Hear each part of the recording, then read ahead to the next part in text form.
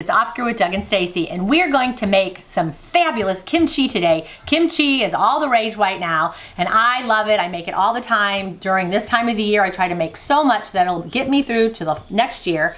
And kimchi is great. It's a great alternative if you're trying to get probiotic-rich food into your diet, and probiotics are very beneficial. We need them for our gut bacteria because in this day and age, more people have more of the bad bacteria than the good, and by adding fermented foods, we're gonna kind of level that off and get the good and the bad where they work together. And it's good to vary your type of ferments. So let's say you're only drinking kombucha or you're having yogurt. You know, those are different types of fermented foods. We want different types because we're getting different strains of bacteria. We're gonna do a simple, easy recipe that anybody can do.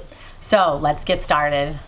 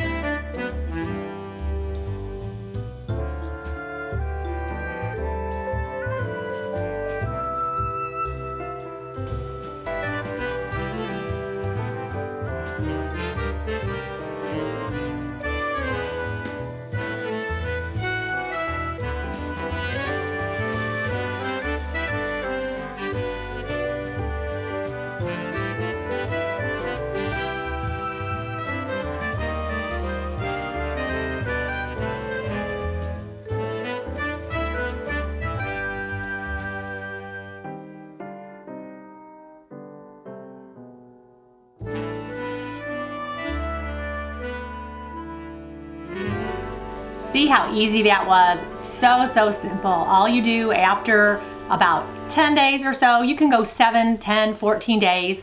If you get to that point and you want to see how it tastes, go ahead and open it and you can taste it. And here's one that I've already done. And this one I let set for 14 days, and it just depends if you want yours to have a little bit more of a zing, you know, more of a kind of a soury taste. The longer it goes, a lot of times with the cabbage it always does taste better. But you can use red cabbage if you want. You can use white cabbage if you want. Napa cabbage. Traditionally, Napa cabbage is what they use. I just use whatever cabbage I have. And it tastes great. And I like to use this as a condiment. And remember, a lot of you might like it and you might want to eat the whole thing. Don't eat the whole thing. When you do ferments, a couple tablespoons is all you need. And remember, a lot of you might like it and you might want to eat the whole thing. Don't eat the whole thing. When you do ferments, a couple tablespoons is all you need. And that way you'll get a little dose of fermented foods in your diet every single day. It's my favorite. And all you need to do is once it's done fermenting your 7, 10, 14 days or so, is take this off, and then you want to replace it with a flat. And then you just put that on top like that. And it's going to last months and months and months, but you'll eat it way before then. I'm going to go ahead and put these in the house, in a little dark area back on our shelves. And then I will check it in another week or 2, 10 days, and then we'll see if it's ready to go. I'll have another yummy kimchi.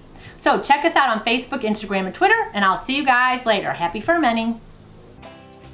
Hey guys, thanks for watching our video. You might want to check out these videos. And if you want to become a Homestead homie, click the picture of us below.